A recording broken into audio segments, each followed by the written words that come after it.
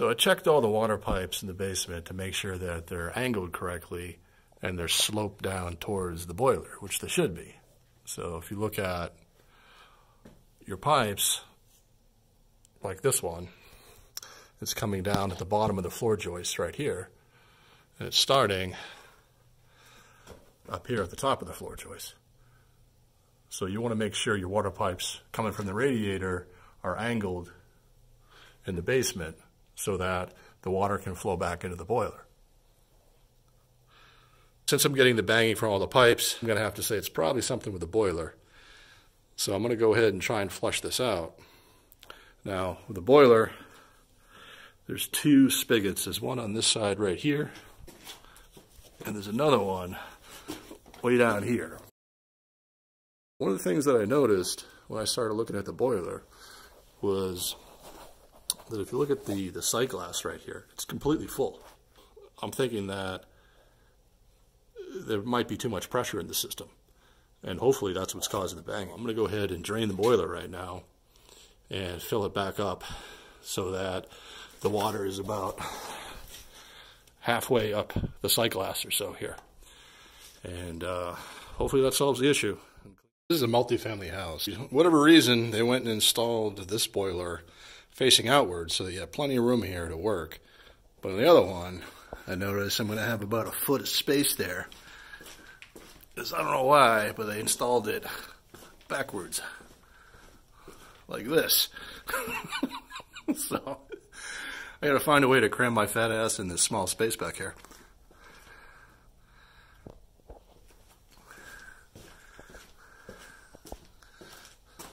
So step 2, flip the switch on that big red panel right there. And that's going to shut off the boiler. See right here you have the gas pipe coming in. You don't have to shut off the gas there. Just kill it right there. After you shut off the gas burner, now what you want to do is you want to shut off the water. So you want to go ahead and trace where your water line is coming in from.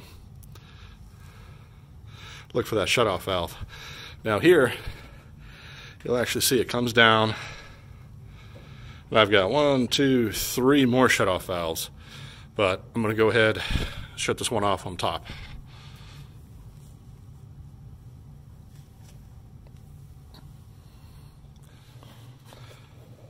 Okay, after the water's been shut off, now you want to go ahead and just open up one of the spigots to start the draining.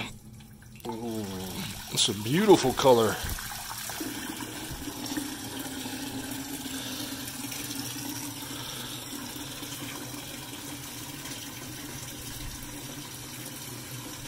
If we go ahead and check that sight gauge, we can see now the water is receding down.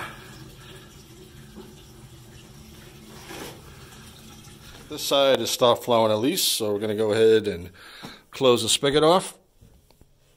Because there's nothing coming out of here. So we're good to go. So at this point, as you can see through the sight glass, it's completely empty. Boiler should be empty. I'm going to go ahead and fill it back up with water, turn it on again. All right, our boiler is drained, and it is time to go ahead and turn it back on, turn the water on, all that good stuff, and see what we did, and see if it helped at all. So let's go ahead and turn the water on.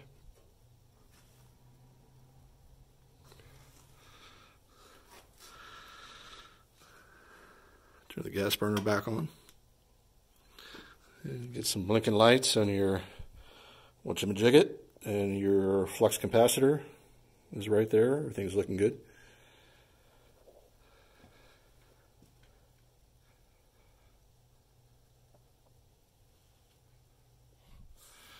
That is the manual fill right there. However, you also have a valve right here that you should be able to turn on, and you can hear the water flowing. That way you don't have to sit there with your finger on the button. Just open it very slowly.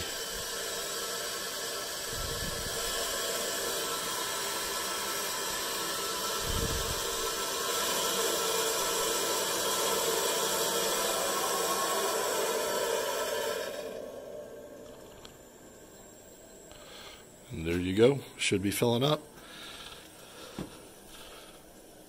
And we can see the sight glass is filling up. When it gets about halfway, that's when we want to shut it off.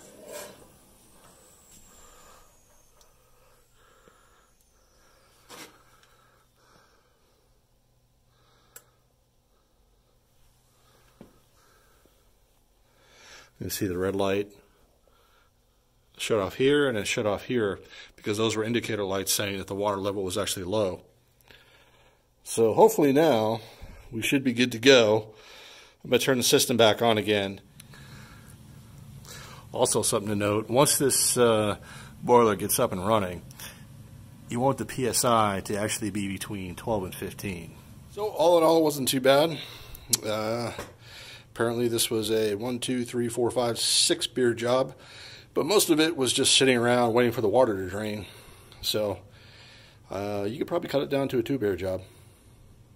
Never touched a boiler in my life, as you can probably tell by the video. And I'm just kind of crossing my fingers and hoping what I did actually solves that water hammer issue. Because I tried calling multiple plumbers, but you know, they're busy. I don't know why plumbers don't like me, but apparently nobody wants to come out here and hang out with me. And I'm in a major city, so I tell you, I should have been a plumber. Could have made a hell of a lot more money than I'm making now. That's for sure. So kids, if you're in your 20s, I'm telling you, man, the trades are the way to go. Be a plumber, be an electrician. Man, there's so much money out there. But if you're good with your hands, definitely get an HVAC, plumbing, electrician, something like that. You don't need to go to college. You can make more money than people with a white-collar job. So, unfortunately, I'm too old at this point, but so I just hack on this stuff for fun. Let's see, hopefully it's working. I don't know. Still sitting at 0. Well, we'll give it 15-20 minutes to heat up and we'll see what's happening. Well, the issue looks like it's been fixed. I'm not hearing any more steam hammer. I'm not hearing any rattling of the pipes, no clanking, nothing. I had the heat on all last night. I slept through the night, didn't get woken up once. And not only that, but the radiators are putting out a lot more heat too, it feels like, than they were before. Which is really nice because this room used to be a little drafty. And now it's definitely not. But I wanted to point out a few more things too. So, my quest to figure out what was going on with these radiators, I actually replaced the air valves on them all too. So, and I actually wasn't getting any heat at all in some of the radiators until I replaced those. So if you have radiators that have no heat at all, that's a good place to start. Also, down here you can see that I raised the opposite end of the radiator from where the steam pipe is. So this is a single pipe unit. It's not a 2-pipe unit, not a closed unit. So it's tilted towards the pipe so that the water can run back down there.